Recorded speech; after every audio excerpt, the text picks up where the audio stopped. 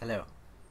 So in the last video I gave you my interpretation of what the tetragrammaton means, these four letters that are phonetically pronounced Yahweh, and I explained how I think that the Hebrew ambivalence on what the tetragrammaton means actually indicates what it means, and that the statement God is one, Yahweh Echad, is one of the most profound and difficult things to understand.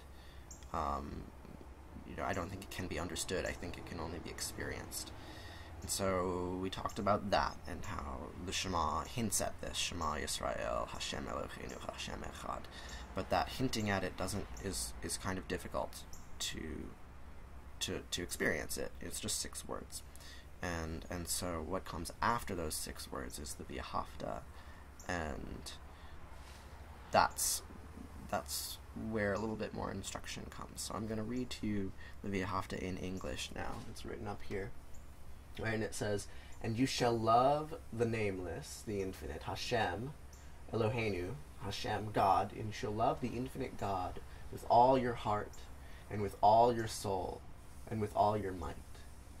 And these words which I will instruct on your hearts today," these words, the ones, Shema Yisrael, Hashem Eloheinu, Hashem Echad, these words that God is one, these words that I instruct on your hearts today, you shall teach them to your children.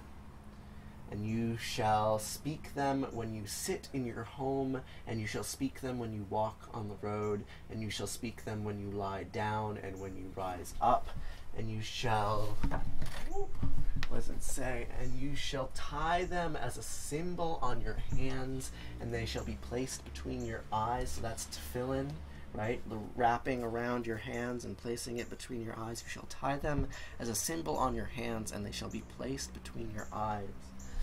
And you shall write them on your doorposts of your house and on your gates. That's the mezuzah. You shall write them on the doorposts of your house and on your gates. Okay. So, to summarize that, it says, first you say the Shema, God is one. And then you say, you're going to love this God with all your heart and with all your soul and with all your might, right? So, here, let me take a step back for a moment. I believe that this prayer is the essence of the genome of the Hebrew tradition, right? That's the argument I'm going to be laying out here, is that the Vahafta provides the core kernel of Judaism, and therefore it acts as a kind of genome. So what do I mean by that? Well, first there's this prayer that's repeated all the time, Shema Yisrael, Hashem Eloheinu, Hashem Echad. And then there's instructions on what to do with the prayer. So first instruction, you shall love this infinite God with all your heart, with all your soul, and with all your might. So the first instruction is to love. What's the second instruction? The second instruction is these words which I have instructed on your hearts. Those words, all these words that I'm saying, you shall teach them to your children. Copy me. Copy me. Repeat me. You will say these words when you're on the road, and you'll say them when you're at home. And you're going to tie them to your brow and wrap them around your eyes and write them on your doorposts and on your gates and write them over your bed when you sleep at night. You are going to record these words and put them on YouTube every day for the rest of your life. That's what Yahweh says. I have to do it.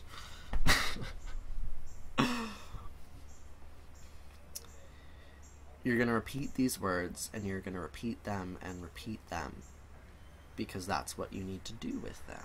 Because just saying them once wouldn't cut it, because they wouldn't mean anything then.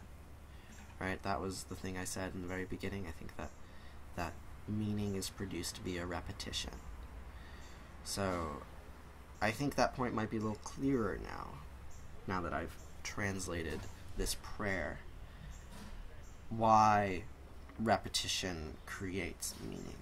It's because the actual meaning we're trying to get at, that God is one, cannot be gotten at unless it's repeated. Unless you see that all of the different instances, every single example of a thing is actually the same thing, right? If you don't have many repetitions, how would you know that's true? Right? And so another way of looking at repetition is to say that, like, we seek to recognize that the entire universe is a repetition, that each part of the universe is in some way a representation of all of the other parts, and that all of the parts are in some sense the same. I don't know how to explain this. I want to very hard. I'm going to spend the rest of my life trying to explain this, and that, to answer the first question I raised, that is why I'm doing this YouTube channel, because I don't think I will understand it until I repeat it over and over and over again. So, what I said in the first video of this series is that I believe that meaning is made through repetition. But it's not just that, it's also that I think that what meaning is identity, that meaning is self, and therefore self is made through repetition. And then I said that this idea gets complicated because I want to ground it in biology. I want to talk about genomes. And so I've just begun to talk about genomes a little bit here, right? I made this claim that the Vahafta is the genome of Judaism in some sense. So let me try to unpack that a little bit. There's this thing, well, except I'm gonna unpack that in another video, because we're moving into biology. So I'll just summarize this video so that we can be done with it. As I just talked about what the Vahafta means. And the Vahafta basically means that you should take this profound statement, Yahweh Echad, and you should repeat it infinitely. And if you do so, then you will be a good Jew. There's all of these prescripts, you're supposed to say it. It's supposed to be the last thing you say when you die, and it's probably the last thing Jesus said when he died, probably. So that's interesting. I say this prayer and I'm saying Jesus' last words. Yeah, so that's what the Vahafta means. And now I'm going to give it a biosemiotic interpretation about what that means for Judaism as an organism. Yeah. Okay.